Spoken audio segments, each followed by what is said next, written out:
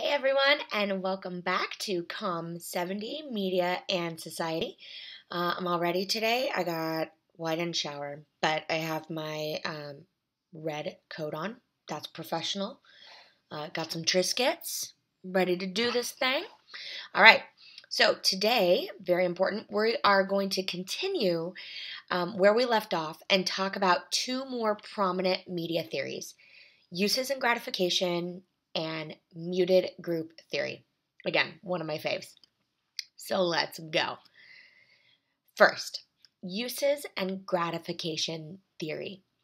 This is a theory that attempts to explain the decision-making processes of media users and consumers.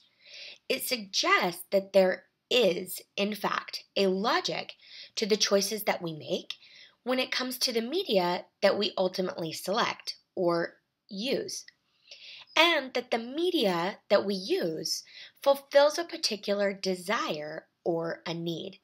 In other words, it gratifies us to some extent. Now, there's a few other key points to this theory. First, it suggests that all media competes for your time. So media competes against each other, right? Imagine like an Instagram versus TikTok. They both want you to spend time on their sites, but they also compete for your life. Have you ever stopped to consider how many minutes a day you might spend engaged with various media or even on one particular app? Now, I know that iPhones and Androids have capabilities where they can show you that. Take a big gulp and check it out if you want, or not, if you choose not to. But think about it, for example, maybe live streaming or a particular video game on Spotify. What percentage of your day would you say that you spend with those various mediums? So let's think about an application, right, for this theory. And we can do so with that age-old argument that video games make kids prone to violence. Maybe you've heard it phrased in other ways, but I think you probably know what I mean. Going back to the defining characteristics of this theory, we could then argue that no, video games themselves don't make kids or people violent. They don't make people anything, but rather that people use violent video games in order to gratify a particular need or desire. Now, that sounds worse than it is, but it doesn't have to be. It could simply be that one has a curiosity about violence, is looking for an avenue to get out their aggressions or maybe even stress, or to experience something in a game-like form that could never be actualized in real life. Because if you're playing Street Fighter, you can't just rip out someone's spine. That's a reality. So, next. Here are a variety of some other uses and gratifications claimed in the theory. And one of the best ways that we can understand these features are to phrase them like this. People use said media in order to fill in the gratification. Okay? So we could say people use their phones to play games in order to pass time. Like, for example, if you're waiting for a dentist appointment or if you're in line somewhere. We could also say people watch sports on television, whether or not you're a fan, simply to gratify their need for companionship with others. Think about it. You've met a sports fan before, and they all love to talk about their favorite teams with one another for hours on end. Perhaps you remember last year's beer commercial. I don't remember what beer it was, maybe Heineken or something. And it showed two guys in a bar that didn't even know each other, and they were hugging and jumping. Maybe, okay, if not, don't worry about it. Anyway, in the same way that we could also say for those of you who really love particular shows or series, that when you find someone who watches the same series or show as you, it feels like you're instantly connected or good friends. So I would ask then, do you like Game of Thrones? Are you watching Westworld? Okay, maybe I'm late to the game on that. I love The Marvelous Miss Maisel. Well, if you like any of those, we are now best friends. Best friends. Other uses and gratifications are listed here, including those of adrenaline fans.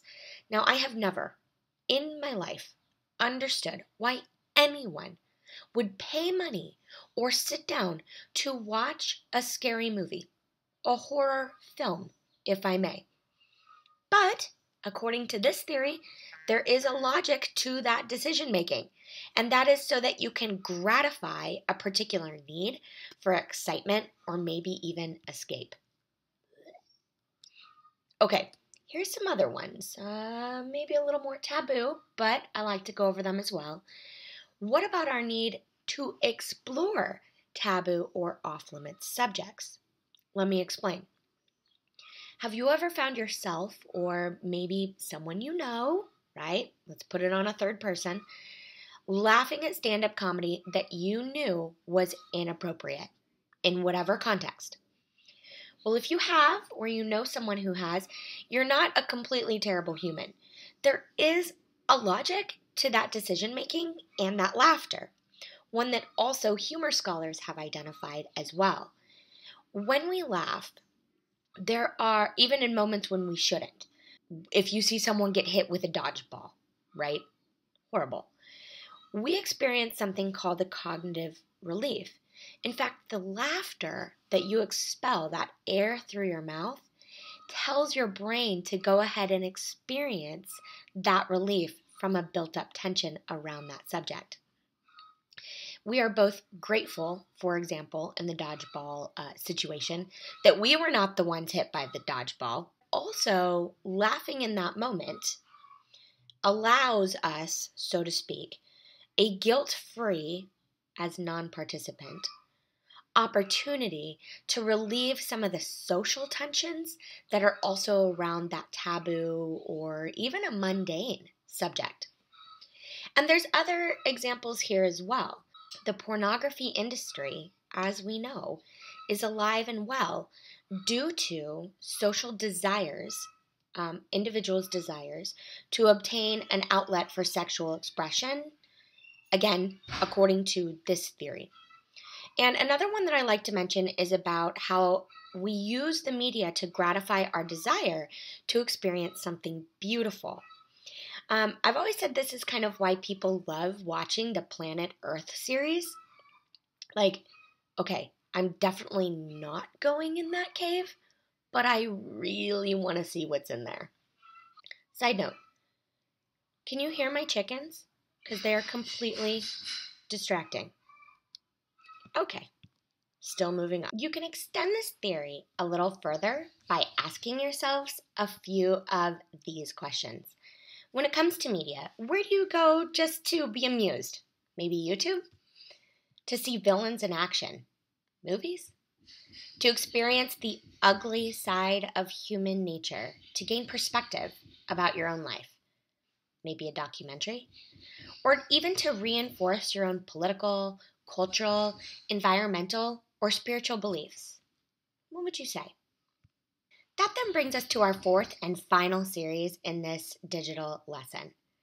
This one is called Muted Group Theory, and while it's not a traditional media theory, it lends itself very nicely to the media world. Now, the theory suggests that within any society, there are groups, non-dominant groups, who are simply not represented equally, and therefore they are rendered inarticulate, or they're ultimately muted by the dominant groups or the media. This is a theory that really has to do with power hierarchies and status quos. And as we come to expose them, we then learn about who is and who is not allowed to speak in society. Now, this week under additional resources, you will see a fantastic and short mini clip about uncontacted tribes. As you watch the clip, I want you to ask yourself a few questions. How does this particular clip lend itself to muted group theory? In other words, in what way is it an example? Who is muted in this clip, and by whom? Who makes decisions on behalf of certain groups? Who has rights? and rights according to which society, or decision-making power? Perhaps you can think of other examples of your own. And here's a few to get you started. Muted group theory would set us up to ask important questions like these. For example, does your local news team look like the communities that they report on or serve? What voice do dreamers have in passing immigration legislation? Now, pause for a minute. This is not a matter of should or shouldn't. It is an application of the theory that asks us which group maintains power and voice. A third one, who traditionally speaks and or legislates on behalf of women's reproductive rights? And finally, who develops, let's say architecturally speaking, homeless shelters? Now, I want to pause there because I have a really great example. I have a dear friend of mine who teaches at a university in Southern California, and he does most of his research within and working alongside the homeless population. What he came to find was that the shelters in his nearby community were not filled, and oftentimes many of the beds and resources went unused. So he went to the homeless shelter directors and said, why do you think that these beds and resources are empty and unused? What can we do in order to make them available to the homeless community? Well, the directors said that they were doing all they could. They weren't exactly sure. Maybe they could do some more advertising or promoting insofar as getting the word out. Maybe that it was a transportation issues, and they began to brainstorm a lot of ideas. But my friend asked an important question. Who designed these shelters? He said. Well, the commercial real estate company or the builders or the architects that we hired, they replied. So my friend then asked, don't you think it would be a good idea to ask the homeless individuals how they want their own shelter to look? Maybe they could have a voice in the design, the architecture, the aesthetics. Well, that changed the look and the feel and the population of the shelters in his community for the next following many years, as they brought in individuals without homes and asked them to redesign and redevelop their existing structures. Again, just an example of muted group theory in practice. I hope that these digital videos have brought more understanding to these theories. And again, there are many, many more that we could explore, some of which you will have access to in the readings for this week. Have a good one.